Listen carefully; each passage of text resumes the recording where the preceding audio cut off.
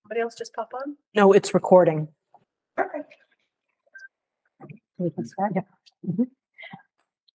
Good evening and welcome to the December 7th school board meeting. Let's stand for the Pledge of Allegiance, please. I pledge allegiance to the flag Of the United States of America and to the republic for which it stands, one nation, under God, indivisible, with liberty and justice for all. I just want to say amen. And our first agenda item, it will be the public input statement read by our vice chair. One. Okay.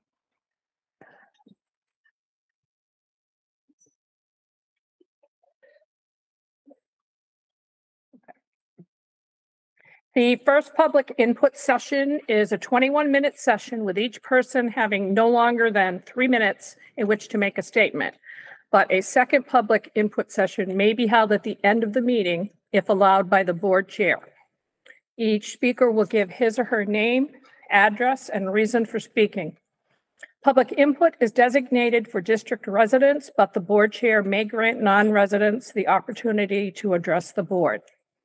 Statements concerning subject matter that falls under the law regarding executive sessions, for example, matters involving personnel, cannot be made during public input. We, as a community, pledge to treat each other as we wish to be treated. We pledge to seek understanding when there may be disagreement. Regardless of outcomes or opinions, we pledge to move forward with respect. This is a time for comments as opposed to a time for questions. Thank you. Do we have any public input at this time?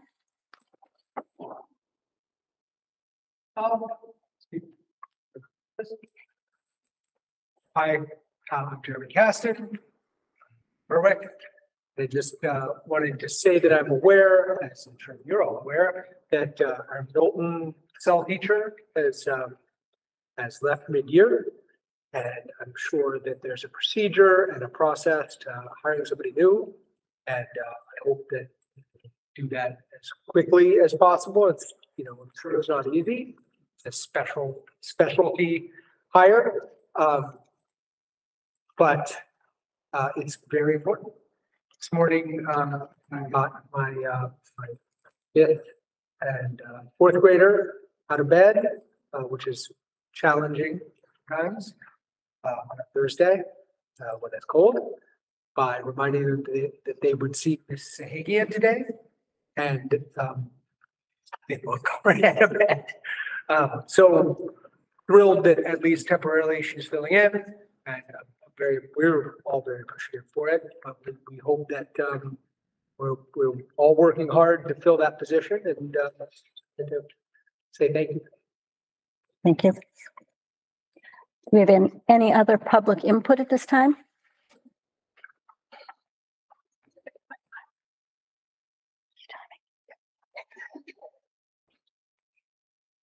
My name is Kenneth Duck, and I'm a resident here in North Berwick.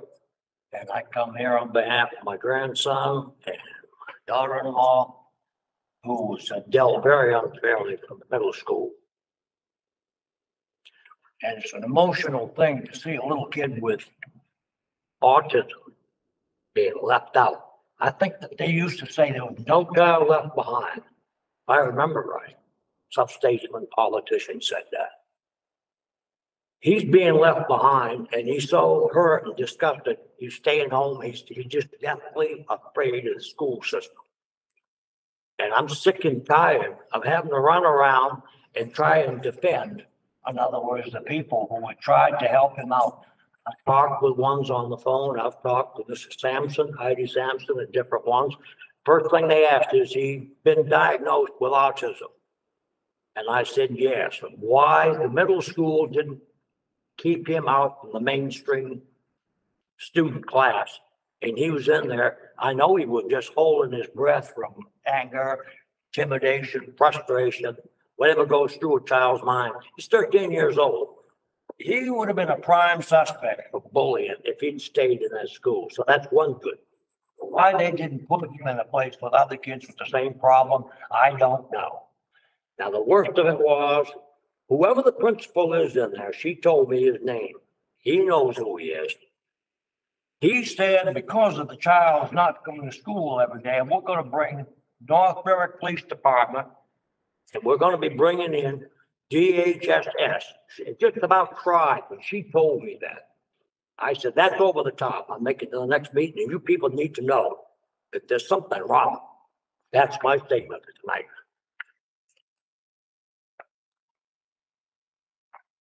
Do we have additional public input?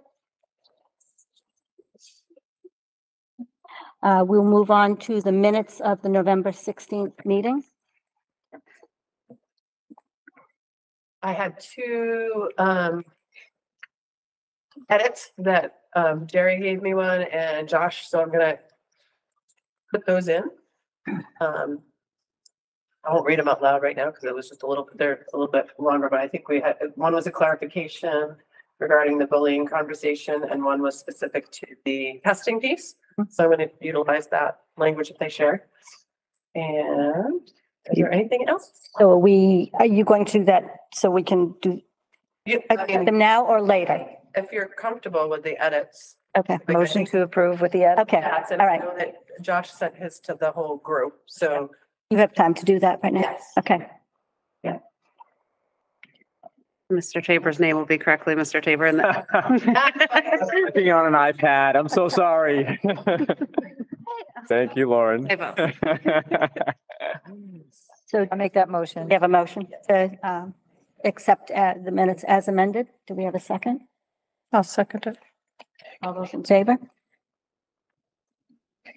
I abstain. I also abstain. Okay. Thank you for doing that. Second abstention. Oh, Victoria, got it. Travis and, yeah. And the next item on the agenda is a donation, Friends of Knights. Yes. Travis, can you hear us okay? That's not a good Yes, I sign. can hear you perfectly fine. Okay, great. Thank you. So we have received a donation of $11,747.36 from the Friends of Knights Lacrosse. They're disbanding that group and they have made the donation to our 6 to 12 programs in the district. So both the girls lacrosse and the boys lacrosse, middle school and high school. Because it's over a certain amount of money, the board does need to make a motion to accept this donation. What was the amount again? 11? $11,747.36. Thanks. Do we have a motion? I'll make a motion to accept that donation. I'll second. Victoria? Can you just clarify for me, like what is it exactly? I didn't quite understand. I didn't quite pick up Sure. how that money, So- why that money's being donated. It's the Friends of the Knights Lacrosse. So it's the feeder, one of the feeder programs. They've raised money. Okay. And so they're disbanding their group. So they are dispersing their money to the schools to use for our lacrosse programs. So it will go for. Yes. lacrosse. So it's not general programs, it's It's lacrosse programs, 6 to. Yes. Yeah. Is this typical? Is this typical for outside groups to do fundraising and donations to the school district for specific? We've had some in the past.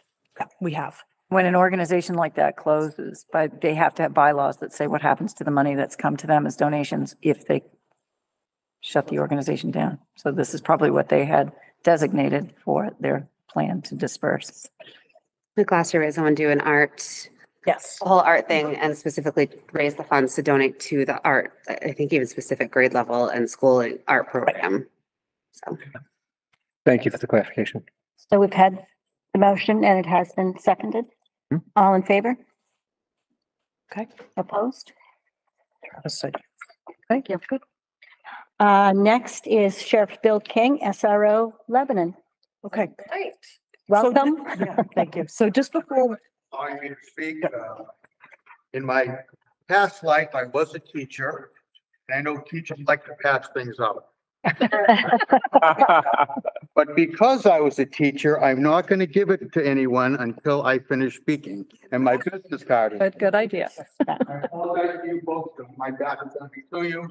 But, you know, we're talking today and what that handout is, it's from the first couple pages from the NASRO booklet, National Association of School Resource Officers. Now, I know this group believes in the school resource program. I'm not going to belabor that. That's going to be my deputy, Rob Pellegrin's going to talk a little bit about some anecdotal evidence of how beneficial an SRO is. And you folks are considering an SRO for Lebanon. And I just highly recommend it. I am really hopeful that you agree with us that an SRO is needed for Lebanon. It's an isolated school. There's a high volume of calls. And frankly, it I want to give you a little example. The sheriff's office, through a call share agreement, it used to be the state police, but then we've switched. Now we have primary jurisdiction for Lebanon. In 2023, the year's not over yet. We've handled 91 disturbances. DHHS referrals, 14. Motor vehicle stops, wait for it, 553. And remember, you need to have a reason to stop a motor vehicle. So it's a suspicious activity. Again, most of the time it turns out to be nothing, but it was enough that prompted somebody to call 119 times. So we've got a school up there that's completely isolated. Lebanon needs dedicated police services. Unfortunately, right now, the Lebanon Select Board doesn't have an appetite to hire a dedicated deputy, which seven other communities do in York County. But I think, and what happens is that anytime the police are in Lebanon, it's something bad. Somebody's getting arrested, there's a disturbance, there's a crash, and this is what the children are seeing. Now, the SRO will have an opportunity to provide that positive influence. They're going to be able to talk to an officer when the officer's not like rushing to a call, but he's actually going to have time to have some type of interaction. And again, my experience with SRO is kind of from the management point. Rob Pellegrin has 16 years as an SRO. So that's why I'm smart enough to say I'm going to give it to the expert. I'm going to interrupt for a second. Just for background for the board and for other folks here, we were talking about the SRO piece. We've been talking about it for a while. Brandy is in the back of the room over there. She's Brandy Berger. She is one of our residents in Lebanon who's also asked us to explore the options. We have SROs in our other two towns, Berwick and North Berwick. That hasn't been something that we've been able to do here in the Lebanon schools. What Bill says is true. Like, there is not law enforcement in Lebanon. There's been some significant concerns just in terms of safety factors, especially with the way that things have been playing out in the world these days. The other thing is we had the opportunity with the COPS grant to be able to utilize some funds if we were accepted.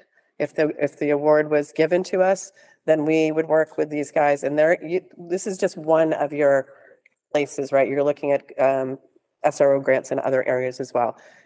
This presentation is really about whether or not we can support buying into this grant, because there is some funding that's available to support this, but there's also a buy-in from the district as well. So I just want to be clear about that piece of it. That's why the presentation is here for you. Thank you. I left out the most important part. Oh, it's okay. It's just, Yeah, we did get a grant.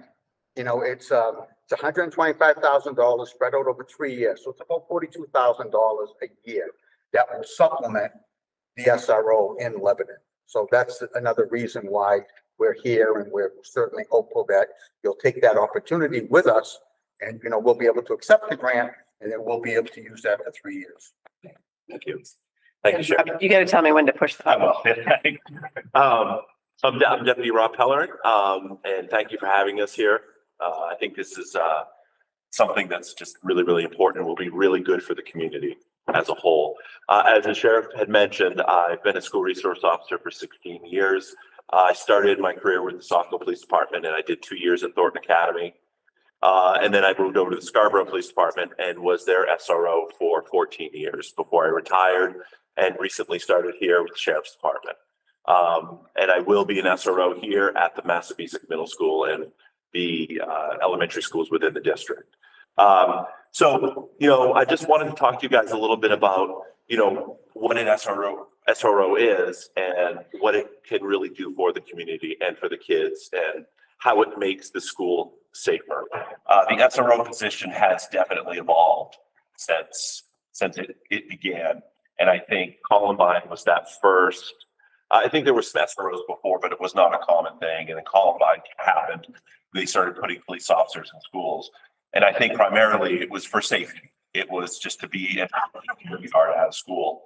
But it has evolved into something much, much more. It's evolved into an officer or deputy that's there for the kids and for the community. So a school resource officer is a law enforcement officer responsible for maintaining safety and security within a school environment. They engage and build relationships with students, provide education on legal issues, and act as a liaison between the school and law enforcement. And we'll elaborate a little bit more on this. It's a brief PowerPoint, but it gets right to the point. They talk about a safe and secure school. We can secure the school physically. And I think when we are in the school, we can make the kids feel safe. And when the kids feel safe, they can learn. I think when, as you guys know, if a child isn't all there 100%, they're not going to be engaged in schoolwork. And if they're scared, if they're worried, and that just doesn't have to be things they see on the news. That could be things that are happening at home. Those could be things that are happening within the school as far as bullying or being picked on or just adolescence, things that are happening to them. So Got it. So the roles and responsibilities is, like I said, it's overall safety of the students and staff. That's what we're primarily there for. We're there, all day. We're there for any sort of emergency that happens, and we're ready to go. Extensive training, and we're there for whatever happens. But building a positive relationships in the school community. Once you're in there, you're kind of a hybrid staff member in addition to being part of the sheriff's department or the police department or whatever agency that you're working for. But you become part of the family. You become part of the community. Collaborating with school staff to address potential issues. We're in on all safety meetings. When I was in the schools, I was always thinking about how I could make the school safer. Even if it was safer than it's ever been, I was still always thinking about, what I could do better to make that school safer, things that I hadn't thought of before, or going to trainings and learning new things that I could implement within the school. Educating students and their families on legal matters. A lot of what an SRO does, and I think there's some misconceptions about what an SRO is in the school, that they're just going to be charging kids with crimes. That's really not what it is at all. It's education.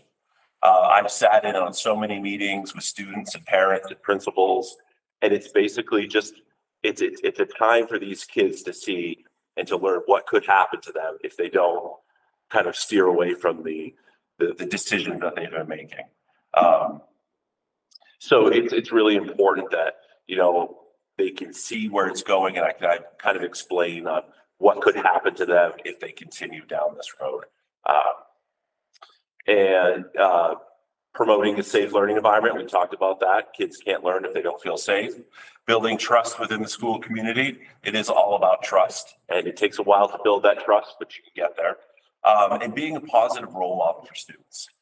And there are a lot of kids nowadays that don't have a positive role model. Some do, and even the ones that do, it's good for them to see another positive role model at the school.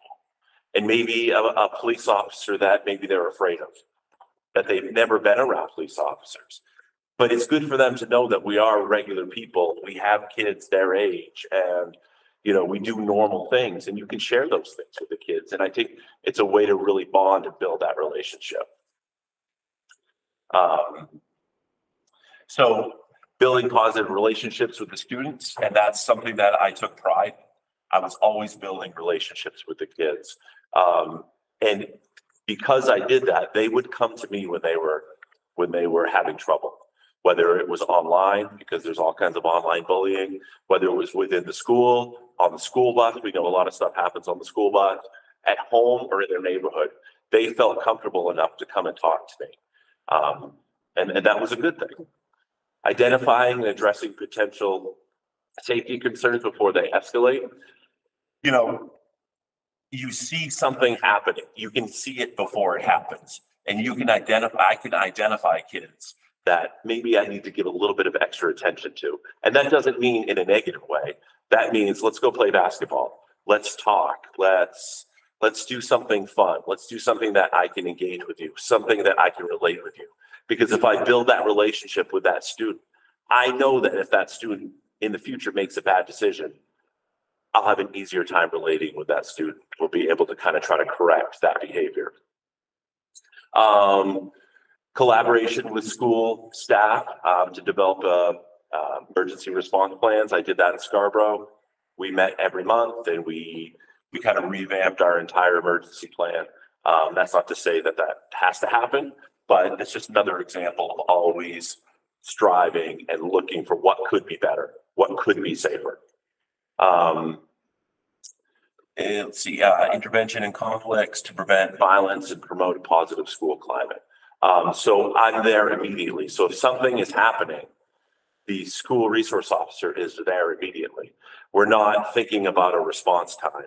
You know, a response time in a city or a town that has a police department, there still is a delay. There could be a 5-10 minute delay. But when we're talking about rural patrol, we're talking about York County, you know, who knows how long that response time could actually be. But if something happens within a school and there's a school resource officer right there, we are right there. And it is my goal to do whatever I can to stop a problem before it happens. And it doesn't have to be an active shooter. It could be anything from a fight. It could be anything from name calling. If you're right there, you're there to prevent it before it escalates. An SRO is just not an SRO is just a resource. Is not just a resource. Sorry, for the students, but the families as well. I always say to the families that I'm not just your child's police officer or deputy. I'm also yours as well. So please, I can be a resource for families. So the school resource officer can be that resource. If families feel comfortable calling me or the school resource officer, opposed to calling the police department if they have a question or an issue, obviously I would encourage them in an emergency, you call 911. But if you have a question, if things are weird or things at home are just not going well, you need advice with your child or you need some resources, I think the SRO can certainly point you in those directions to get the resources that you need. So I always say that I'm also your personal police officer. I was just say that. Opportunities for SROs to engage with students in a non-law enforcement context. That is key. Like I said, they need to see that SRO as a real person so they can build that trust. They need to see that SRO that, you know, it's like their mom or their dad. They're just a normal person and they're there to help them. They're there for their best interest. Building trust between the law enforcement and the community. And we know that schools are community centers. They really are, and especially in rural towns. The school is the place. That is where the community goes. And I think that a school resource officer, in addition to being that SRO, is also a community officer or a community deputy. You're there, you're at the hub, you can see the families, you get to know the families. The families can trust you and they get a positive outlook on law enforcement, a positive outlook on the police. And that promoting a positive perception of law enforcement among students. A lot of kids are afraid of the police. And you see news stories about certain things, it just makes it worse. And I feel like every couple of years there are negative stories about the police and it kind of all starts over again. And it's, you know, and I remember being in the schools and kids would ask me questions about, you know, why do police officers do this or that? And I love to take that opportunity to explain that to them about, you know, it's not all police officers and this is why we do certain things. So it's really good for those kids to see a positive impact that we can have on them. And for the last thing, I just wanted to share a quick story about building a positive relationship with students. It was years ago, probably 5 or 6 years ago, maybe longer. I don't even remember, but it was summertime, so school was not in session. I was working normal patrol. It was about 9 o'clock at night. We got called to a house in Scarborough because high school kid, probably I think 16, 17 years old, wanted to kill himself. Parents called. He was refusing any help. He wasn't listening to them. He wasn't listening to anybody. And it just happened to be in my area. So I responded to the call, and it happened to be a student that I was very familiar with, not in a bad way, but just building a community with, because I knew him from the time he was in 5th grade when I taught him there all the way through middle school and into high school. So I had a rapport with him, and I was able to really talk to him and convince him to go to the hospital. So we brought him to the hospital, and I didn't hear anything. I assumed everything was fine. A few years later, I got an email out of the clear blue, and it was him. And he was just thanking me for having that positive moment with him, and thanking me for saving his life, because he said he was going to kill himself. And that always gets me, because, he wasn't a kid that was on my radar for any reason whatsoever. He was just a kid at the school. And he was a kid that I made a relationship with, that I spoke with on a human level, and just told him stories about my life, and he shared stories about his life. And I thank God that I was able to have that relationship and was able to get him the help that he needed. So, any questions? Wow. Lots, probably. So, yeah, it's, I can't stress how important it is. It is so good to make these connections. Some of these kids crave that connection. There are some kids, and I worked in the middle school a lot. There are some kids that won't acknowledge your existence, but there are some kids that will not leave my side. They will not leave my side. They have to be right with me. And that's okay, as long as they're where they're supposed to be, when they're supposed to be there. But I love when kids come in and talk to me. And the kids that don't say hello in the morning, I really try to get in there and say, because I have teenagers, so I get it every day. So I really love to do that. And I think that if you go forward with this, we'll pick the perfect person to be in that school, the perfect person that can build those community relations. And I think it'll be really, really good, not only for the school, for safety, but for the community as a whole. Thank you. Thank you. Good. Questions? Yeah. Are there questions? Other questions? Bill, do you want to come on up for a minute? And just sort of so obviously this is a financial decision. There's a heart part of it. There's the safety part of it. I think that's a big piece for us and our concerns. Honestly, particularly in Lebanon, because we don't have that opportunity, but there is a financial aspect. So do you want to talk about the grant a little bit in terms of what that does? A York County deputy, a new deputy comes in, I'm going to use rough numbers, $80,000. It could go from $80,000 to 120. And again, Rob had mentioned that it will be a collaboration. We expect the school board or the school to be in on the interviewing of the deputy that we select. We need to get somebody that has the same type of philosophy. We need to have somebody that will fit into the community. And that may not be somebody that's existing. We may advertise for it. This same as we did with Rob. We advertised for it because we didn't have anybody that we thought really fit the criteria or that the superintendent thought would be good. And then we found Rob. So I really can't give you hard numbers, but I always like to say, let's call it $100,000. That's right in the middle. And again, that 42,000 will offset that. There is a startup cost with the vehicle, and what the county does sometimes is that we'll just prorate it. We'll buy the vehicle and it will charge you $10,000 a year or something along that line. But then again, the school owns that. The other thing that I want to do, and I hope that we can go on that journey together, is to talk to the town of Lebanon.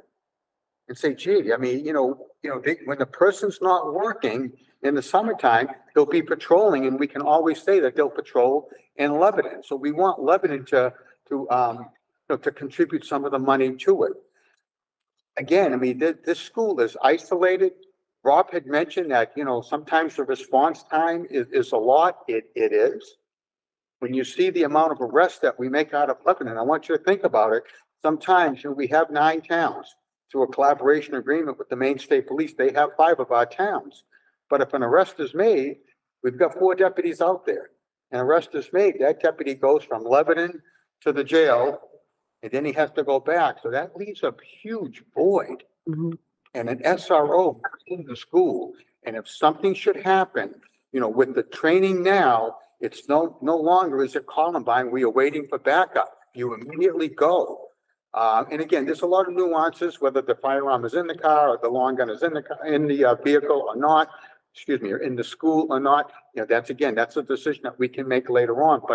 But yeah, you're going to have ready access to an SRO that's there to protect your children. And I can't think of any other school that I think is more needed in Lebanon because of the isolation that we have there. So yeah, is there a financial? Yes, there is a financial consideration. But I hope that you see the benefits for that. And you might hear someone say, well, gee, I don't live in Lebanon. My kid doesn't go to that school. Well, those children are going to be going to middle school, and then they're going to be going to high school. And if we can kind of catch these types of aberrant behaviors early, I mean, they'll be a better high school student. So again, I mean, we can come up with some hard numbers, but we really can't until we choose who the SRO is. And that could be your choice. You might say, I want a new guy. I want some new fellow that we send to NASRO training, and he does that. And he comes in and again, I'm using rough numbers, $80,000. And again, $80,000, it sounds like a lot, but that's with all the benefits included. Right. So. Questions for Sheriff King? Did Hussey and Northbrook, do they have in the elementary schools SROs? So no, what happens now is Milton will be available in Berwick. And in North Berwick, Johnny might go down if necessary, but Steve, Chief Peasley's like, they're not far away. I mean, the real true difference in this is really the isolation in the towns. Like, That's our current SRO standing. we have 2, one In there. in Berwick at the middle school and one here at the high school. And they do see, so Milton does DARE for the Berwick schools. And actually, I think he's even gone up to Lebanon to do DARE. How long have those been in place? I'm sorry? How long have those SROs been? Oh, gosh. Time. Yeah. Denise, got any thoughts on how long have we had SROs? A long time. Yeah, since I got on the board. So Yeah. my assumption would be the grant's for 3 years. When the grant's up, we incur the entire. So what currently happens for our SROs in Berwick and North Berwick is that the town and the school district share, cost sharing. The time that during the school year timeframe, basically, we are paying for that person because it's a 40-hour-a-week job. Yep. And in the summer times and over breaks, that person is still employed by the town and they do patrolling for the regular part. So it's a split based on actual work time and where they are. Yep. So we do have a collaboration with both Berwick and with North Berwick and have contracts with them. I'm hoping we can replicate that in Lebanon. That would be, I think the initial step was with you both. And I have a comment. Lebanon is well armed.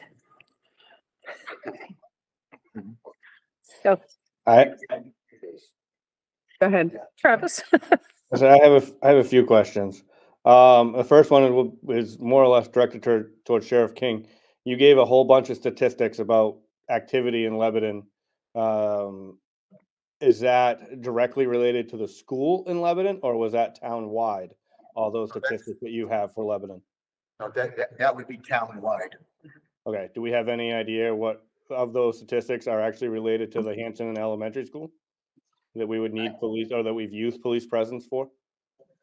Yeah, I did not, I don't have that information available. You're talking about how many calls directly to the school? Yeah. Yeah, no, I don't have that information. And Okay. it probably isn't a lot. It's probably not a lot because people, what happens, at least in our communities, when if you ask the Maine State Police or if you ask, if you run the statistics, when we go into a town, the calls for service go up.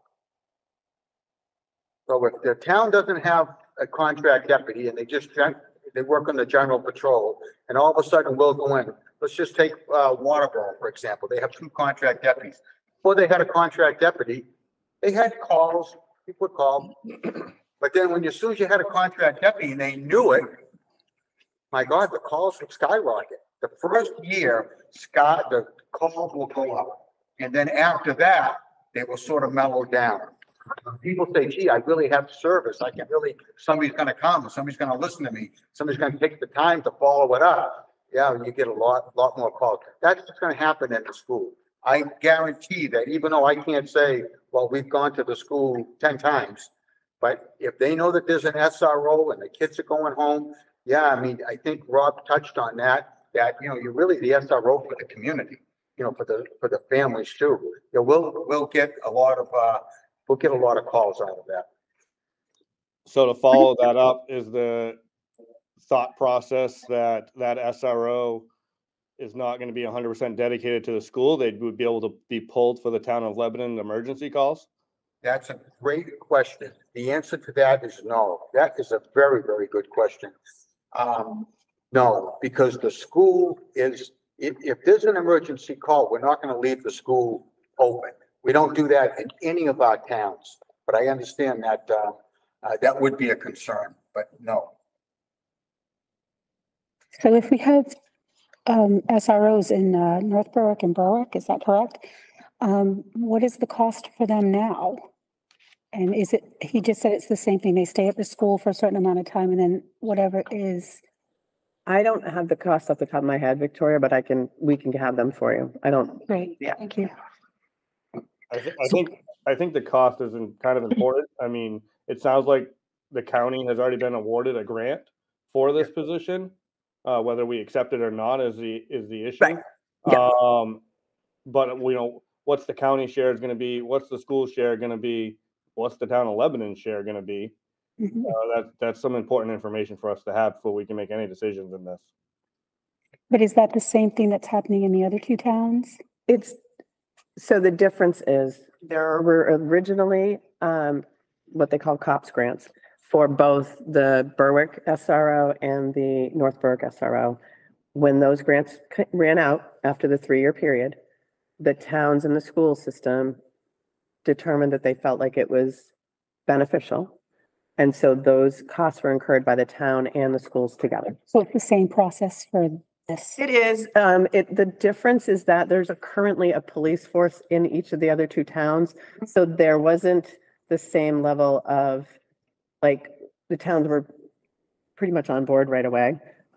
We haven't had a conversation fully with Lebanon. I think that Sheriff King's had more conversations than we have. This was just an opportunity for us to say, if this becomes available, is it something the board wants to pursue? And we definitely have had citizen requests for SROs an SRO in Lebanon, because we do have them in the other 2 towns. So this is really just us following through. Right. So would it have to be in conjunction with the town? It would not have to be in conjunction with the town now, just because we have some funding support. It would be great if it were in conjunction with the town, but that may or may not be doable. But going forward, if we got this grant, if we were to jump on board, there's a 3-year time frame where we would be having to look at how are we going to supplement the funding that's already been provided. Because for 2 reasons. One, a person's not going to take a school year position as an SRO necessarily unless they are sure that they have a position, the other part of it, it's that. So those are all things that we need to think about. But it is the same process that we did in the other two towns. It is. Initially, Starting process is exactly, yep. and did I understand you correctly that you've had those conversations, Sheriff King, with Lebanon? Right now, there isn't an appetite for. I've had many conversations with the town of Lebanon, about a contract deputy for the town. Oh, okay. Yes. They've been, they seem interested and then they just lose their appetite and it's always not, it's not going to fit in the budget this year. This is a little different. Right. Because we can tell them, and I'd love to do it with you, Mrs. Austin, is that we go to the select board and say, look, this is what we're going to do. There is going to be a presence in town. They're not going to be responding to calls, but there is going to be a presence in town and taking care of a lot of those quality of life issues that as people come in to pick up their children and what have you. But they are off the summertime. We can commit to Lebanon that, they'll patrol Lebanon in the summertime. Mhm. And Lebanon has, mud runs and they have a lot of issues on the road and, we could take care of it that way. I am optimistic that they would join you. I don't know how much, but I'm optimistic that they may join and pay the cost. Sure. Sheriff King, what's your current patrol like for Lebanon Elementary? I'm sure you guys patrol Lebanon. Like how often are you driving by Lebanon Elementary schools currently? How often are we driving by it? Well, the call volume in Lebanon is very high. And I really can't tell you how, there's 4 deputies for 9 towns. So we go from Lebanon, to Parsonsfield. So it's a lot. We have parked in Lebanon quite a bit only because of the calls for service. There's a lot of calls for service and I can get you those statistics, but it might give you, I don't want to give you a false sense of security thing. We're there on X amount of calls for service, more so than any of the other towns, because when they're there for a call for service, they're committed. Yeah. And state police doesn't typically patrol. Is that what I understood? You guys take care of Lebanon. State police doesn't typically. The state police have, they've combined Troop A and I think Troop C to have the Southern Field Command. So they've concentrated their resources up in the Newfield area, up north, the Cornish, the Limerick, in that area. So it's easier for them to kind of have people up there in Oxford County and York County to spread out their patrols. So Lebanon was just too far away. And so we swapped towns. We swapped several towns. So now we have basically the southern end and the Lebanon area, Sanford. So you said that it would be somewhere between 80 and 100,000 I'm taking it that's the initial year, right? I'm talking about how much it costs to hire a deputy. Right. I mean, I think that the bottom line deputy comes in around 61,000 and plus all his benefits and things like that. So it gets up it's around 80, but then if you pick somebody that's been here for a while and they get all the insurances and stuff, it could be up 120, 125. The initial startup cost though will include a vehicle, which is, I think last time it was like 42,000. So, I mean, there is a cost, there is a cost here. Again, the startup cost of the vehicle is a lot, and it depends on who you pick. It depends on who you choose. You might want a new fellow, a guy that is relatively new and he wants to get into this. I'm sorry, did you? Right. So there's a $42,000 grant. Is that per year? Yes, ma'am. Okay. For 3 years. For 3 years. Okay. So that's the first 3 years. So say it was 100 and we'll go with 120 because it's nice and round. So that leaves 80,000 that's got to come from the school and the town. Right. The initial would be, right now, we're looking at it strictly from the schools. So just to be clear, because we haven't approached the town about this at all. This is really just something that we've talked about in terms of the school resource piece. Right. But if you get a buy-in from the town, then is it an even split? No. Is that what you're talking about? Or is there? I'm sharing the time, because you have the school year, which would be the priority, and then you have the summer months left Right. over.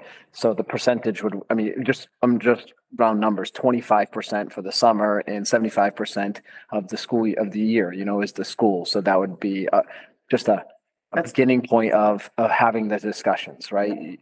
The cost Okay, share would be so it's- 75, 25.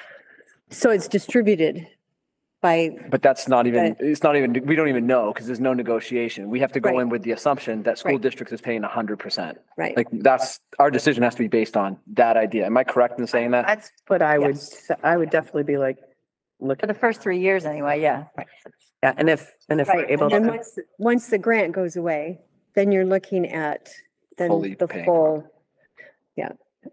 But no matter really what happens, we're not actually paying 100%. We're paying that 75% because the county is gonna pay the 25% because they have to patrol anywhere. They're gonna be at their beck and call in the summertime. Right, I mean, we would hire for, if we were not able to get buy-in from the town, I would say we would just hire for the school year.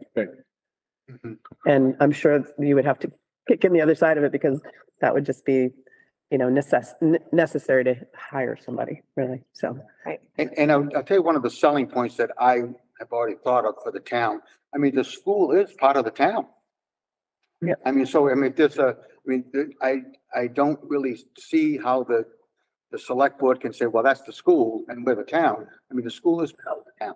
I mean, if something happens at the school, we're going there. So I'm very hopeful. And again, I got a lot of positive comments from them, but the appetite just isn't there to pull the trigger on a complete deputy. Yeah, we've tried that in Lebanon before and it was shot down really bad. Yeah, there's a bad history. Just Yes. 25 years ago, it was not good. That's all I'm saying. 5 years ago. Right, there is a bad history. If maybe, that's why I was wondering about the distribution. Mhm. If it's 50-50, you might be able to convince the town, $40,000 would be worth it, especially during the summer when our population rises. But we've been there with the whole car and equipment and wages and all that kind of stuff, and that they were like, okay, all right, good, you're well armed. So, I hope that your approval isn't contingent upon Lebanon. Because I mean, again, I'm optimistic, but I don't know if it will happen. But Mhm. again, I mean, I'll try and we can work together on that. So what do you need from us tonight? Is it about information tonight? Is it So about I need a vote? timeline from, you need to know at a certain point so that, that you can either cast us out or move on to somebody else, or. I don't really have a timeline. I mean, I would like to have a commitment, obviously, so I can kind of, so I can say, yes, we're Take the grant, right? take that. So, I mean, I would like to have a commitment, obviously. So would this start next? Yeah, it'd be- school year? Not this year, next school year? Next school year. And for our budget process as well, we need to. My hard question with the budget would be, what are we willing to give up to get this? Yep. Right. And I think that's the hard part. This is just not going to be a plus. I would disagree. I think we need parity in the 3 towns. I think we should have an officer there because there isn't even a department. We have an officer in the other 2 towns and police departments, and in Lebanon, we got nothing. I agree with you. I want the SRO. I'm with you in saying I want the SRO. I'm just saying, what are we going to give up in our budget to get the SRO in Lebanon? I don't see it that way. Okay. This is something that we need. Well, and I think honestly, Josh, I think this is the beginning of a very hard conversation. And the reality of it is we need to decide, in my opinion, you need to decide what's important Mhm. and that you'd like to fight for versus, I don't think I can say to you, if you do this, then I'll give up this. I'm not there yet. I don't have that. And so that's a board conversation about if we choose to move forward with this idea. Yes, we'll have to think about the rest of it, but it may not be a tit for tat, So, and I think that's we're going to have some fun philosophical conversations about that. But I don't know that this decision, I think the board needs to decide if we feel that this is an important position, then we need to talk about whether or not we can go forward with that. And then I don't like to say it this way, but we will have to figure out the back end of it. But what are we putting on the list of things that we are going to say, these are important and we're going to fight for these? And I think we also have to not assume you're going to get town support for this. But 100%, this is, in my opinion, this is a I school. mean, just as long as everybody knows that, Yeah, you know, I we'll wouldn't. try our best. But I think that the honest, yeah. I think that's frustrating, and I think that's one of the reasons we really need the person. Oh, Heather LaFrance is here. Heather. And Heather, if you could, so Heather is the principal of Lebanon Elementary and Hanson School. And just your impressions, your need, if you could speak to that, please. I will start off by saying I'm really excited by this possibility. I think our students would really benefit from something like this. I think one of the things we do miss is that positive police presence in our schools, and that what that would bring to our students as well. We have occasionally had to call on the York County to come, and when we do for situations, it does take time.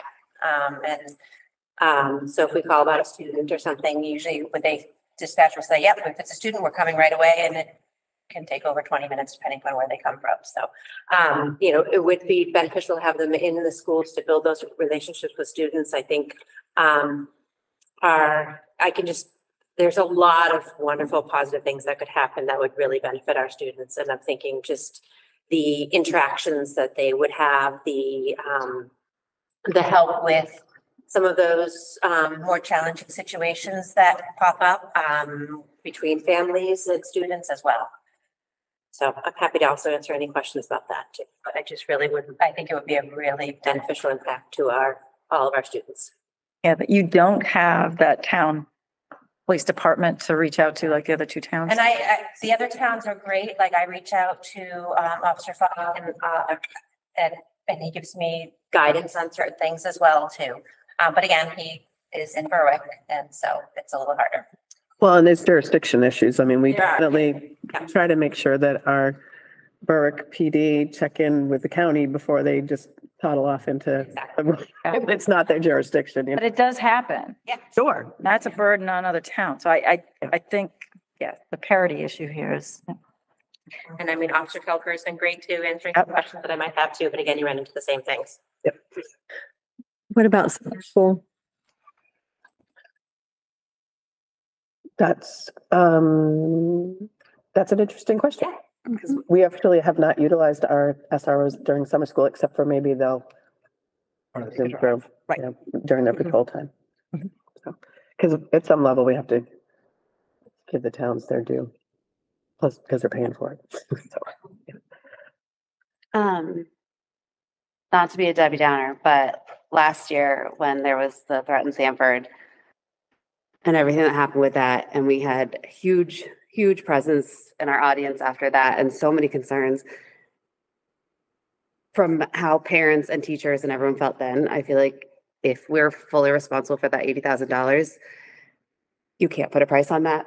Like, I agree. That was just Totally. crazy. It hit so close to home. There's nobody there. And I think that for the security of that situation and a horrific day like that, but thankfully nothing happened. Whether we find it, whether we add it, whatever, like, I think we need to just figure out what we're doing with it and do it. I disagree. In that there's a lot of people that listen to scanners throughout Lebanon. They know exactly what's going on. Until you knew. There was still a good 30 minutes where, regardless of scanners, regardless of anything, you didn't know. And that was terrifying to get a text from my niece of like, active shooters in my school right now. I love you. Like, that's terrible. That was the hoax. One incident. I wouldn't base it on one incident. I think what you're saying though is that having that. If that were real, like. Right. There's no other resource there. Yeah. But there is what I'm saying. Is in that everyone around me I know is well armed, and many of them listen to the scanners. They are listening to the scanners. They know what's going on. If there was something going on in Lebanon, an active shooter, we have a ton of veterans. there would be people pulling out their guns. Hey, and there would be call trees. So it's not necessarily as That's your. isolated as you would think. Is there a way? I don't think we need to, we should rely on common, No, common at least. Yeah, no. I mean, That's terrifying. Is there a way to sort of make Lebanon parents and citizens aware to know what they're thinking? They might be for this. you Sure. know? Mhm. And the other question is, I know he didn't have a timeline, but we must have a timeline. We have to have a time. So, I mean, we've got a lot of information. We're already having a lot of discussion. What would our timeline be so that we can move ahead and? Yeah. So And I just want to also add, like, I'm thinking of this resource not strictly for the worst case scenario. Right. But for all those little things that happen along the way too, that would hopefully ultimately prevent the worst case scenario too. So Heather, do you think that we could do like a survey for parents and other, I don't know how to reach the whole. well, should we do a straw poll right now for us? School reach system, We school. can do it. So, I mean, for should we do? parents, for sure. Sorry. That's okay. We're just having, should we have a straw poll to say, do we want to pursue it further? Not that we're voting tonight, obviously, but just to pursue. Yeah, I think that would be. So can we just have a straw poll? Who's in favor of moving forward to at least look into this? So we're just saying, looking into it, like the surveys and stuff like that. Yeah. Getting more. We're not saying yes, we're doing it. We're just, are we willing to, do we want to Look into it look, more. look into it more? Obviously, we have to look at the financial situation, the financial part of it, and a lot of other particulars, but maybe just a straw poll. And we can have further discussion if we decide to. So, Fun looking into it. hands up if you're in favor of pursuing it. Gather more information. All right, and then we can come up with a timeline and a process for further discussion on this. Does that make sense? Yeah, I think we definitely, I think our, just ultimately looking out, I would say we need to have a decision for by the end of January. Okay. I think that's reasonable. And thank you, gentlemen. You Yes. gave us Yeah, thank you a for lot to coming. think about and talk about, really. Appreciate your service. Appreciate it. And Heather as well. Thank you. Thank you again. Oh, yeah, his presentation is right there. I'm gonna put it into the minutes. And moving on to the district webpage update. Estachio, you're on. I'm gonna connect my computer. Just so we can look. I shall get out of the way. It looks very nice, by the way, everything I've seen on there. I like that under construction, that pops up right away. Yeah, except I need to fix it so it's not popping up every single time you click on a different tab, but. So I'm just gonna start reading. The update that I wrote up, just because there was a lot of different little things done. So I'm gonna read through this so I can stay concise, and then I'm going to show two different websites, kind of to show like the previous look versus what we're moving towards this year. Can we try and turn the TV towards the screen so maybe I can see it possibly? I don't know if I'll be able to, but at least make the attempt. Customer, Tim, he's the computer tech here. Yeah, so Travis, what I'm gonna have you do is just once I actually start showing the websites, I'm just gonna have you open a different tab on your computer and look on the website on your computer. Do you want me to just turn this, or is that gonna not, turn the TV? Somebody turned the camera. No, I would leave it because I don't think he's gonna have a good view of this anyways from the TV, so it'll be better if he just looks on his screen. Can you turn? So. Oh, okay. Yeah. I'm gonna read through this while I'm waiting to see if it's going to connect, and I'll fix it. For those in the audience that don't know me, my name is Estachio Donis. I'm the communications director for the district. That is what I do part-time in the district. I'm also a 5th grade music teacher at the Knowlton School in Berwick. And so basically with the website, we don't have a website manager in the district. So this role in the past has been done by members of this department when they have the time, and usually they don't have time. So since coming to this role last year, I've been starting to pick up a little bit more of the website updating and whatnot. But then really taking a look at what do we need to do to prioritize accessibility, visibility, and then coming up with a system to keep updating the website regularly.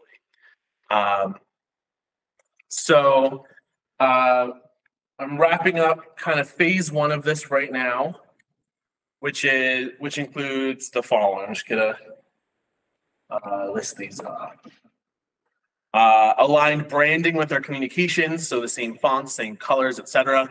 Originally, there were around 14 different fonts being used around the website, and some are a little more difficult to read. So now it's down to our primary 3 fonts that we use in our communications channel. And then removed a lot of sites that were inactive or out of date, removed out of date COVID information that's still been up. There were some links that would still link back to like 2013 or 2014. So those have either been removed or updated. A lot of our websites across all of the school sites. So what I'm going to show what's updated tonight is the district website, but then there's also school sites, which have to be updated separately, which is 11 total different websites that have to be managed and edited manually. It can't all be like you click a button and it does it to everything. So just some other functionality things, added a search button. So, because there's so many different things you can find on the website. So now on the front page, you can just type it in and try to find it. Added a quick tip submission for safety. So there's an anonymous reporting system now that community members can use. Made a find it fast section. So like our most essential kind of buttons for parents and families, like the calendar, the lunch menus, and that's going to be across every page, but it's also on the homepage. And then this one, which took significantly longer than I anticipated, was updating the staffing directories across all the school websites with up-to-date photos and restructured it for ease of navigation. And then adding the newsletter and school board meetings on the front page. So what I've done was I've published the district website, so it should be updated. Let's see if I can actually connect. You use your pencil again. Go for it.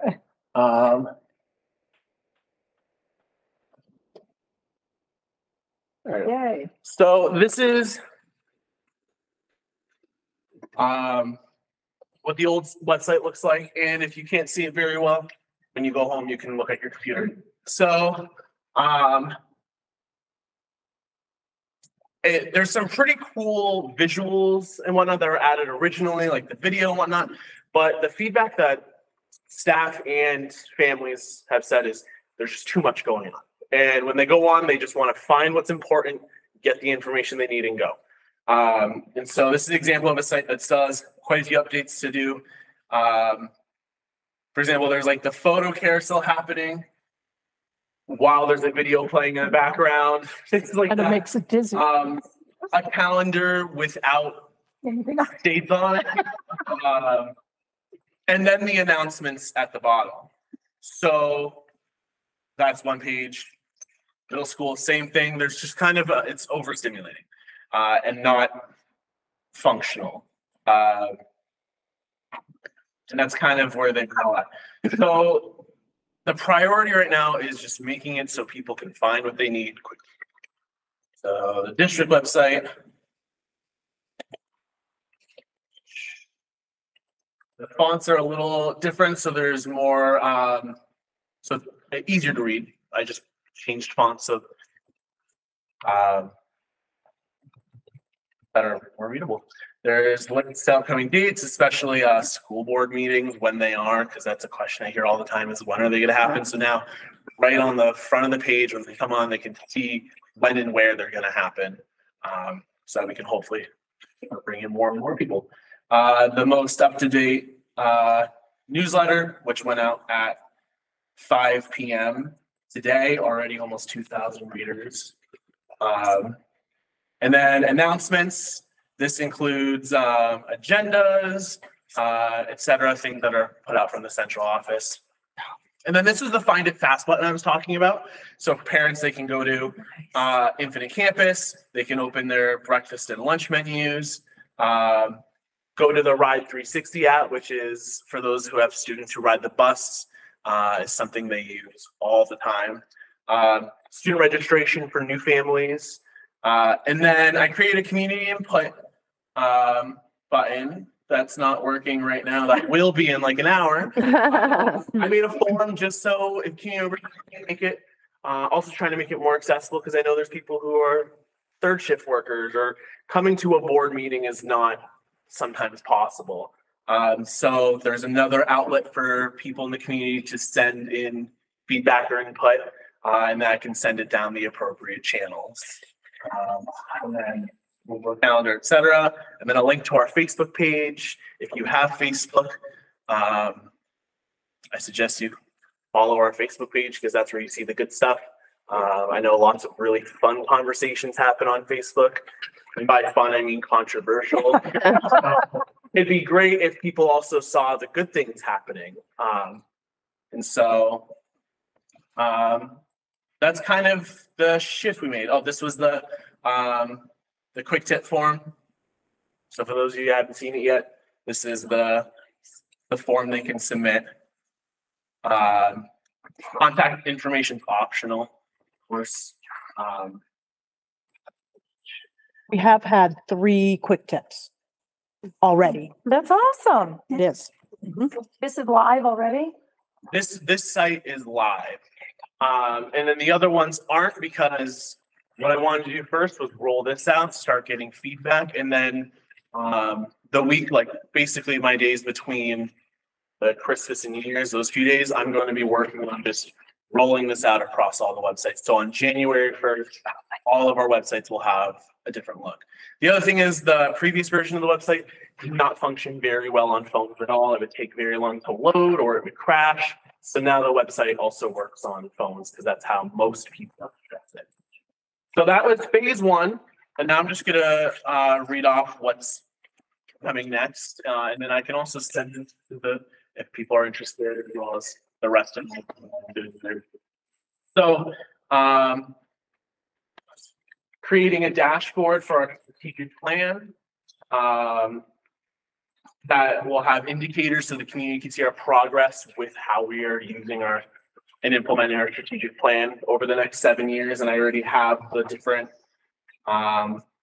components of it set up. Creating a better way to contact and email our staff on the directory without publicly displaying their email addresses to mitigate spam and bots. Because that's kind of a tricky thing right now is we want people to be able to reach out and contact the people they need. But also the minute you put up an email, like the spam rolls in very quickly. And then updating specific department site photos as I'm receiving the photos from the departments, which I've reached out to them and asked them, just because I can't be everywhere. So hopefully I'll be able to get more. For the About Us page on the site, my hope is to add little bios and photos of our superintendent, assistant superintendent, director of teaching and learning, and then director of technology. And then create a link to like the central office directory, which currently does not exist yet.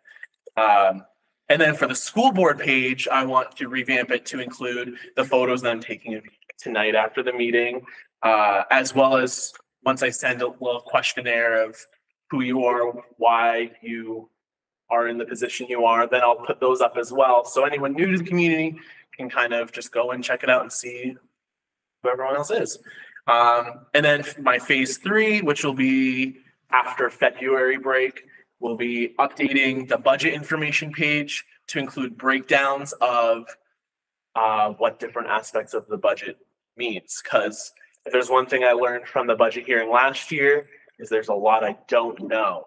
And I'm not the only one in the community who doesn't know. So hopefully I will provide another resource for people to go and see what's this part of the budget? What does that mean? What am I actually voting for?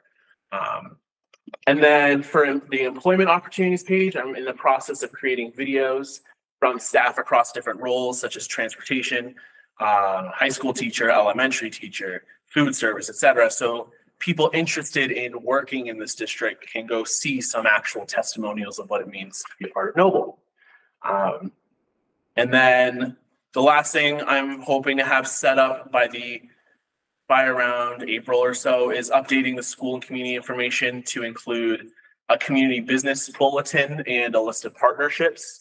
Once I create a system that I can keep up with to keep having community events and stuff shared, just to further make us, a conduit for the different parts of our community. So that's what I remembered to write down. I'm sure there's a few other things I've forgotten done. It's a lot of things that I haven't done before and learning new skills. Like these buttons didn't exist before. What I did was I drew them on my iPad and then learned how to embed them into here. So it's it's been moving slow because it's a lot of skills that I've had to learn. But by the end of this, it'll be set up so like once this update happens, we're not going to have this huge when's the website being updated. It's going to be a continuous thing. So Nice. that's it. Are there any questions? If you come up with anything else, feel free to let me know. I was hoping to get more of it done before the holidays, but a little busy. And it's just the reality of this position being part-time. So yeah, anything else you can think of, or if you have any suggestions that you see once you start exploring the website more, feel free to send them my way. I have a quick, To any and all. I have a quick question. Yeah. You're talking about the budget process. Is there a way that you, and I'm sure there is, that you could actually put in the dates, some of the dates that we're going to be meeting where you can be here to hear us go through the process as we're doing it? Absolutely. I think that would be very eye-opening to a lot of people and they're welcome to come here. And I don't know if they know that, but they are. Yeah. Yeah. I'm hoping to have like those dates for like the budget workshops and then hopefully bringing as many people as possible to the budget hearing. Great. So I'm also going to be trying to either make paper copies of some of those things and sharing it out at the libraries and town halls and things like that. But yeah, hopefully my goal is to make it as, reach as many people as possible. Excellent. Thank you, Jessica. Good job. Well done. Well done. Well done. Great. Thank you. Speaking of budget, here we go. Budget timeline. It's next on the agenda. I think there's. Oh. It's enough paper. Here's more paper. This is a handout, a recycled handout. We handed this out earlier this year. And what I did for this particular piece of paper was just take out all the information ahead. And I just left some of the big items on the board. For example, on that first draft that you got, it said order the notebooks for the budget book and There's leftovers. that's fine. So this is just all the information for you to know. So on Thursday, February 15th, the budget binders will go to the board for you to have. And we try to align that with the board meeting so that you can have it at that time. Sometimes we will call earlier in that week and just say if you're around and you want to stop over that up, that's fine. So there's from February 15th to Saturday, March 2nd, you'll have your budget materials to look through. But really Saturday, March 2nd is the day, and I highlighted that. That's the Saturday from 8 to 2 that we're having our cost centers come in to talk through their budgets in more detail. So that's an important meeting. That's why I highlighted it. Is that the reason it's on Saturday? It is on, yes, that's one of the reasons why it's on Saturday. Yeah. Mm-hmm. That makes 3 things I'm supposed to be at that day. So then for visuals, the visual purpose, I tried to just narrow it down by month. So March, then April, then May, and then the June. So that's all broken down for you. One thing we hit a crunch on is when we start getting into the fact when the budget is due, when it's due to go to press. And so sometime those 2 weeks, even though we may only have a meeting scheduled for Thursday, if we feel like we need more time, we may need to call a meeting on a Tuesday or a Monday for those that can make it, just so we can get through some of this. We mentioned that last year, North Berwick needed information faster than what we had planned on. We were, they gave us a very quick turnover. And so we had to make some very quick decisions. So now that we have that notice about what they need for their timing to send their information to the printers, we're working from that, really from North Berwick. So again, we could have more meetings. We may not need more meetings, but I don't want anybody to feel rushed through this process. I know we've talked a little bit about the fact that, it's hard sometimes to make a decision in the moment, and we're going to try to give a lot of information so that we don't have to do that. But if it comes down to that last week, we may just really have to make some decisions after we've discussed it for a couple of meetings. So I just thought just having this again, and we will share it electronically, would be important. The other highlighted date is Thursday, May 23rd, and that's the budget meeting at the high school. And that's in the theater or the auditorium. And we do hope that the whole board can be there for that day. And that's when the community comes in. Asakya was talking a little bit about that, but the community comes in when we go through the budget from the board's budget. So again, I just wanted to just recap that again, and we'll send an electronic version. That's right. All right, thank you. Okay, sure. Employment. Yes, we have a leave of absence request that typically comes to the board for approval. So we have Krista McKenzie, who teaches fourth grade at Knowlton School. She is due to have a child on or around January 2nd. So she will be taking family medical leave for the amount of time that she's able to do so. She is requesting an additional 12 weeks, which would take the rest of the school year off. Her plan would be, if granted, that she would come back right away, in August. We did post for a long-term sub for the maternity leave. We do have somebody who's currently in the building, who's a certified teacher, who's going to be able to cover the maternity leave, but who would also be able to cover if you grant the remainder of the time. So we do need a motion and a second and a vote. I'd make a motion to accept. Second.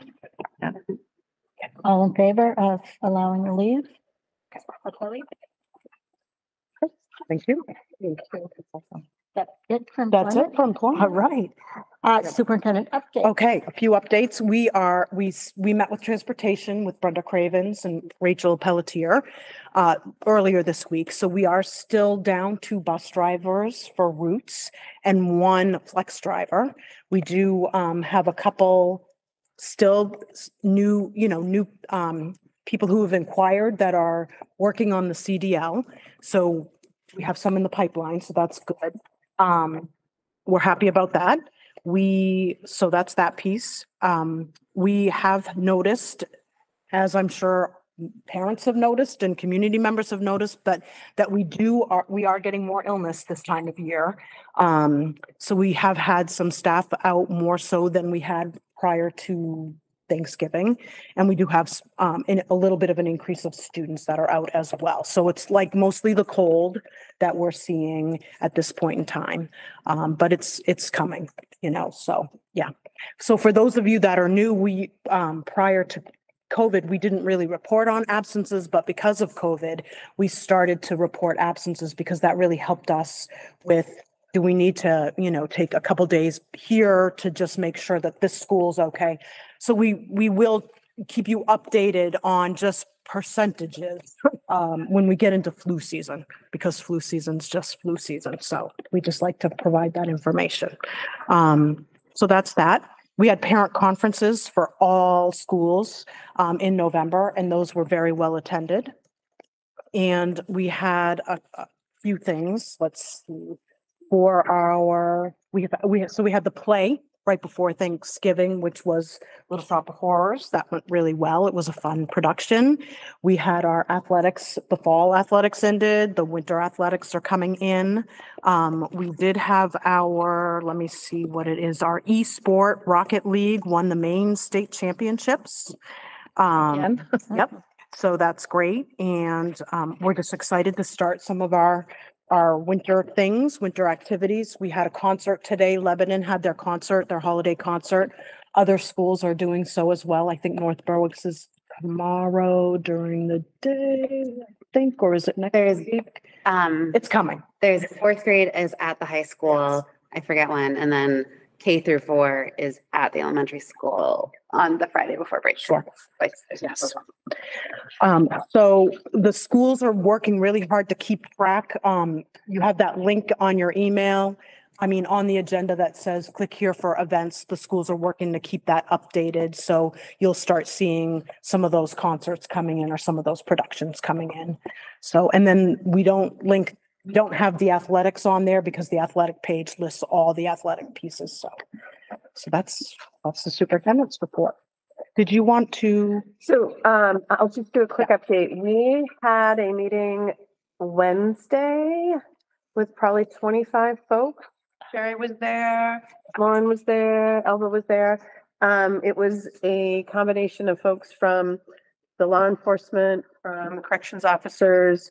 We had DHHS present, talking about community, well, just the concerns that are sort of flaring up in the community. The original conversation actually began sort of around social media, but other things popped into. We were talking about all of the concerns that seem to be in our society today and how we're handling that. So of that group, we had about like 20 of them signed up to meet again in different capacities. So we have one group that's working specifically on like a community awareness forum, just talking about like helping parents navigate some of the computer issues, social media, phones. Take your kid's phone, check it out, make sure, those kind of things. And then just different resources that they would like to be able to present to families in our community. So there's one group that's working on that. There's one group that's working strictly on the mentoring aspect of things, because that came up multiple times with like, can we set up some mentoring programs? Jerry suggested some good folks in her community, just things that we can, how can we build like relationships with some of our kids that are struggling, or even those kids that aren't struggling, but with older folks who might be interested in helping them. And then there's a specific group that was probably, we called them the task force, for some of the more intense 10% of kids that we're spending 90% of our time with. And that was all of the folks from law enforcement signed up, as did the corrections guys, as well as our guidance counselors and social work folks and some principals. So we've got about 15 or 20 people working specifically on that one. We're going to try to, we're not going to be able to solve the world's problems, but we're going to try to talk about like, how can we work in our 3 communities to address some of the concerns that are forthcoming. And so again, these are not easy problems to solve, but some of them are a little more easily addressed. And then this other group is a little bit harder. But so I'll send out an update. I didn't send it to all the board members. I sent it to the folks that attended the other day. Just the quick overview of it. And then I'll just keep you informed along the way. And if you want to jump onto a committee, feel free. So. I think one takeaway was that it's a small group of kids that are doing. Spend most of your time. That spend most of the time, and that the social media does exacerbate it, and that most of the behavior is occurring outside of school, but there's some spillover. Sure. Yeah, I think that's clear. Yeah. Yeah, it spills over into school. Yes. Yeah. So. And I think that the other thing, I think it's just good to know that we're all sort of working in the same direction, that there are some families that are just really struggling, and they're impacting, in a big way, in not only in our school system, but also in our towns. So we just it is sort of a reflection of the world at large. So, so we just try to be positive and think of good ways to address some of the issues. Can I ask a question about that? Sure. Really glad to hear that we're starting to key in on that 90% who are doing a great job. Yeah. Right. Yeah. 'Cause that's the reality. And I recognize, I think we all recognize that as a society, as a school system, we've done a lot to say, okay, hey, these 10% not being successful, how do we support them? But in some ways, we've done that as a consequence to the 90% who are doing well. So I'm really happy to hear it and excited to hear what's going to come out. How do we, in a way, and the right word is not coming to my mind, so I'll use the wrong word that I have in my mind, but how do we protect that 90% who are following the rules and doing what they need to do and provide them with all the opportunities without limiting them because of some really poor decision-making based on 10%. So, yeah, I'm happy to hear you say that, and I'm excited to hear, will we hear like constant reporting as you guys meet? Yeah, Is that going to be the intention? Our first, Task force. all of the groups are going to meet prior to Christmas. So once I compile the information from that, then I'll share that out. And then, yeah, I think my guess is right now I'm sort of heading up all three groups, and I'm going to pass it along to other people to like run the show with it. And then I'll be able to be the conduit of information. That's my goal. Just a question, with Estacio working on the website, this is a community thing. Yeah. This might be one of the things to get on the website in a prominent location. Yeah. Because we are trying to inform and make aware community of the issues and how we, in all the different ways and the associations within the community, organizations within the community are working together. I think that's a great message to put out to our community when they see our website. So. You're on it? And I actually think that especially the community and parent awareness, you're talking about the other 90%. Yeah. They're parents that, will now be more aware. Yeah. And I think that's going to benefit Absolutely. all the students. Absolutely. Especially that 90% is my take on that. Yeah, I think the community awareness piece is actually the others most are- exciting, right? Because it really is about having conversations with all of our families about what they can do to sort of not alleviate, but limit some of the interplay that's happening that doesn't need to happen. And really it's just raising awareness about understanding the technology that's in our kids' hands and what they can do with it. Because it doesn't, it's again, even on our laptops, it's not happening here. But the phones are a big deal. So, yeah. So having parents have some understanding of that and help with that would be good. Yeah, good stuff. Other? PTO update on the cereal drive that we mentioned last time. The goal is to collect among the district PTOs, I think around 140 boxes to go into Thanksgiving break. And then we were going to do another push to cover the backpack program for the rest of the breaks. The PTOs in 8 days, due to the amazing pouring into from the communities, collected over 500 boxes, if not 600. So all the breaks are covered. We don't have to do another push, and we were able to do the domino effect of kindness presentation with the cereal boxes at 3 of the schools, I think. See it videos? Yes, there are videos. There are 1 or 2? Yes. Those are fun. Yes. You put them in. And then I just thought it was awesome that we were invited, just to recap, that we were invited as a board to walk in both the North Berwick and Berwick parades. They were super fun and just a cool, different experience. That was nice. And then the community newsletter was amazing. I quickly scrolled through it before the meeting. I get it as a parent. Does the board get it? No, I No, get it. I didn't get it. All right, we're gonna add them in. So can we add, are we making sure that it's going to all board, anyone with an MSAD 60.org email, I guess, in general? Is that not going to the MSAD 60 emails? So what I do is for the community, for families, I do it through school messenger. Mm-hmm. And then for the MSA 60 emails, I do a Gmail, Google, send to all So Right, it so- should send to all of everyone with that address, but if it's not, then I'll go. No, you guys aren't getting it? No. Thank you. No. All right, so I'll figure it out. It has like, I mean, it had so much, like half the stuff I was gonna say tonight, I was like, oh, it's in there already. Like, I don't need to share that stock. You already did this. So it was awesome. I didn't know if it would be an opportunity / I would love to see like district concert, like, like this time of year is like concerts. So like just a list of like district concerts of, what's happening where, when, all that kind of thing. Just for, in case people want to take advantage of other concerts and whatnot. But yeah, it was wonderful. Thank you for getting that out. It's awesome. That's all I got. Other?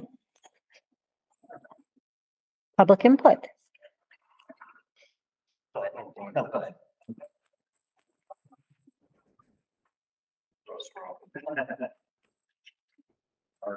North Berwick. Y'all know me anyways.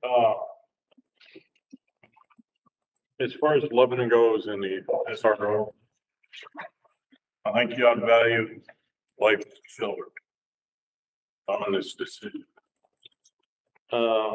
Because I am a vet and I do walk around armed sometimes, not tonight. Thank you. Good choice. I know where to put it. Carry in church, protect the kids in church. If you have an incident in the school, your armed veterans, I have a scanner and I hear what the sheriffs are going through. And you really, in Lebanon, really need to consider this. Janet Mills has a surplus this year. She let slip out that it's $727 million of our taxpayer money. Somebody somewhere on a board can reach out and grab some money from her for this SRO. You gotta value kids' lives. That's why I come to these meetings. Another thing I want to address. Notice in the past that, yeah, being on the board can get aggravating. But I noticed in the past that there is bullying. You guys, I'm not pointing fingers.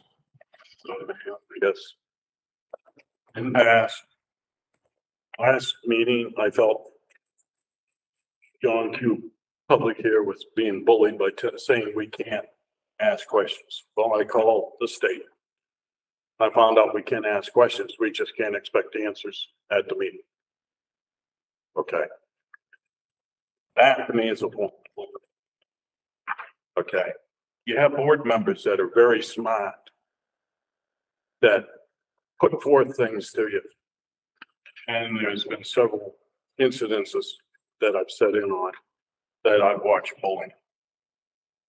I realize, because I've been on boards, you get tired, you work all day, you get tired, and your tempers get short. But if we're going to stop bullying in school, it has to stop with the administration. Thank you.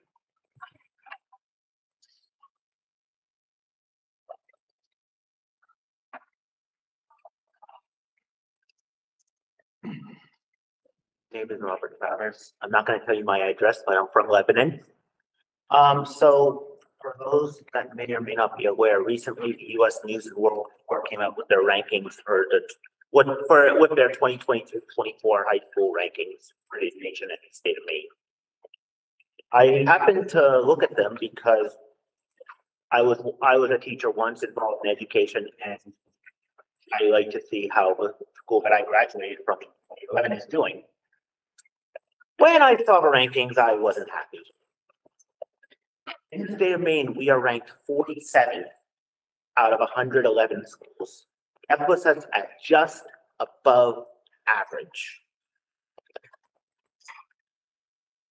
In that ranking, they cover how the students perform on state required tests, graduation rate, and how well schools are performing as far as getting students ready for college. I want to read to you the statistics that I found. So I'll start with our graduation rate. Noble High School graduates 94% of our students. Puts us well above the state average. Our science proficiency is at 56%. Our reading proficiency is at 54%. And our mathematics proficiency is at 34%. Putting that in perspective, our state averages are 50% in science and writing and 30% in math. So yes, Noble does exceed the state requirements. However, at best, our students, at best, let me put this up, there it is. At best, 56% of our graduating students are not let me try that again. Here it is. At best, 38% of our students that are graduating from Noble High School are not proficient in science.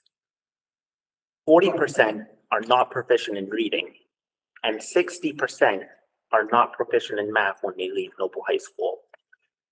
That is not a good thing.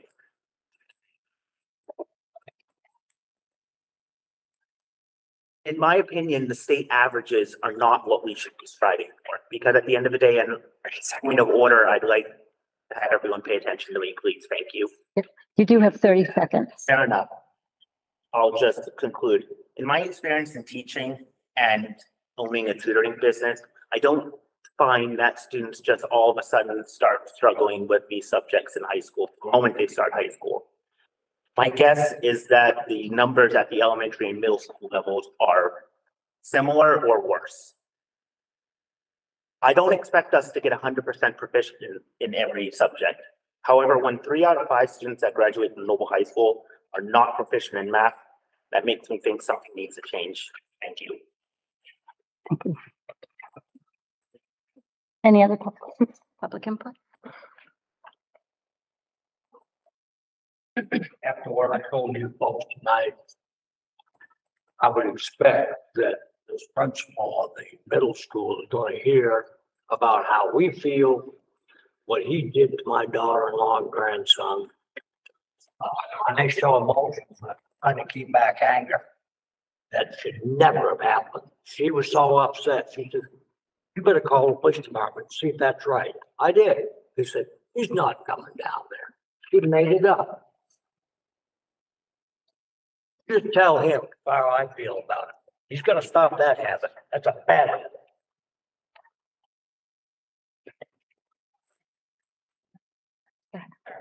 Just real quick, Randy Berger from Lebanon.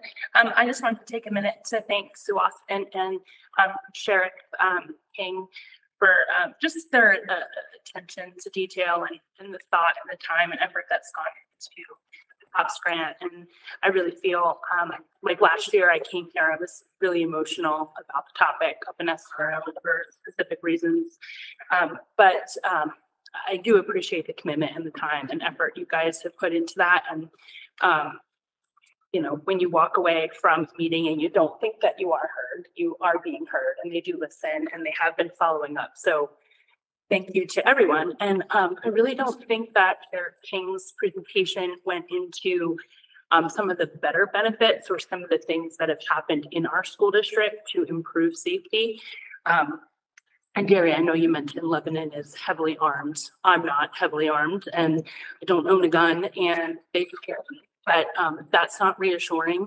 I think rhetoric like that just sort of derails the pros of having an SRO because we can't rely on our citizens to, you know, activate and help out in those, you know, emergency responses.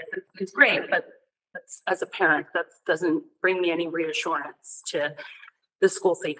But I wanted to point out that like the response time for York County to respond to Lebanon can be anywhere from 20 minutes to 45 minutes. And we've all seen across the nation what can happen in 10 minutes of shooter in the school building. So, I mean, any drive across the Lebanon town is 10, 15 minutes away. A lot can happen in that time. But I do want to also note that I had gone to Sheriff King last year and I asked him to do a threat assessment of Lebanon Elementary because they hadn't been in there after jurisdiction went from state police to York County, and he did that. So I pass off to Sheriff King. I find him to be a very reputable and honest hardworking man. And they made adjustments to some of the things in the building to make it safer. So I think that although their presentation focused on the friendliness and the community building, there was like real safety threats in that building that were taken care of because of their action. So I just wanted to point that out and on a positive note, because there are a lot of people that are doing great things. I don't know about your bullying situation, but in this situation, I feel like you guys really come to the table. Thank you. I appreciate that. Yeah, thank you. Other input?